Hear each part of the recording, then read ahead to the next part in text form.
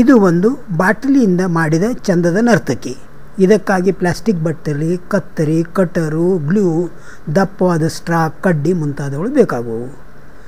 ಈ ಪ್ಲಾಸ್ಟಿಕ್ ಬಾಟಲಿಯನ್ನು ಕಟರದಿಂದ 2 ಭಾಗ ಮಾಡಿ. ಇದು ಕೆಳಗಿನ ಭಾಗ ಹಾಗೂ ಅದು ಮೇಲಿನ ಭಾಗ. ಕೆಳಗಿನ ಭಾಗದ ಮೇಲೆ 16 ಗೆರೆಗಳನ್ನು ಹೊಡೆದು ಸಮಾಂತರ ಗೆರೆಗಳನ್ನು ಹೊಡೆದು ಅವುಗಳನ್ನು ಕತ್ತರಿಸುತ್ತಾ ಹೋಗಿ. ಇದು ಈ ರೀತಿಯಾಗಿ ಕಾಣಿಸುವುದು. ಇವು ಒಂದು ಹೂವಿನ ಎಸಳಿನಂತೆ ಕಾಣುವವು. ಈಗ ಇದರ ತಳಭಾಗದಲ್ಲಿ ಒಂದು ಸೂಜಿಯಿಂದ ಛಿದ್ರವನ್ನು ಮಾಡಿ ಅದರಲ್ಲಿ ತೆಳುವಾದ ಕಡ್ಡಿಯನ್ನು ಗಟ್ಟಿಯಾಗಿ ಕೂಡಿಸಿ. ಕಡ್ಡಿ ತಿರುಗಿದಂತೆ ಮೇಲಿನ ಭಾಗ ಕೂಡ ತಿರುಗುವುದು. ನೆಲದ ಮೇಲೆ ಇಟ್ಟರೆ ಇದು ಈ ರೀತಿಯಾಗಿ ಕಾಣಿಸುವುದು.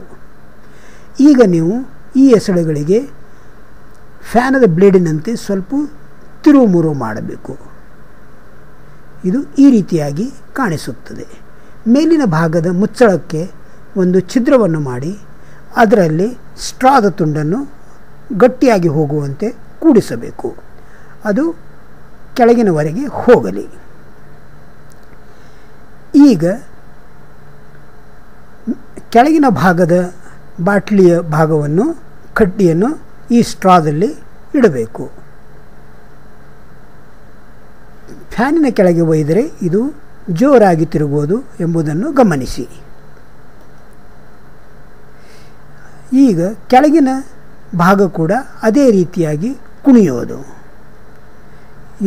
ಇದನ್ನೇ ನಾವು ಬಣ್ಣ ಬಣ್ಣದ ಕಾಗದದಿಂದ ಸಿಂಗರಿಸಬಹುದು. ಈ ಸಿಂಗರಿಸಿದ ಬಾಟ್ಲಿಗಳನ್ನು ನಾವು ಫ್ಯಾನಿನಲ್ಲಿ ಹಿಡಿದಾಗ, ಕೆಳಗೆ ಹಿಡಿದಾಗ ಅವು ಮತ್ತಷ್ಟು ಚೆಂದವಾಗಿ ಕಾಣಿಸುತ್ತವೆ. ಮೇಜಿನ ಮೇಲಿಟ್ಟಾಗ ಅದು ಕುಣಿದಂತೆ ಕಾಣಿಸುತ್ತದೆ.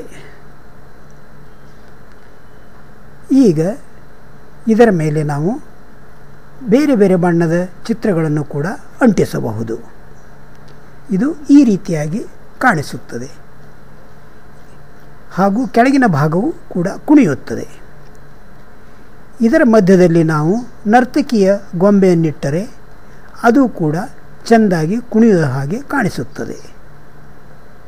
ಹೇಗಿದೆ ನಮ್ಮ ಬಾಟಲಿಯಲ್ಲಿಯ ಬ್ಯಾಲೆ ನರ್ತಕಿ?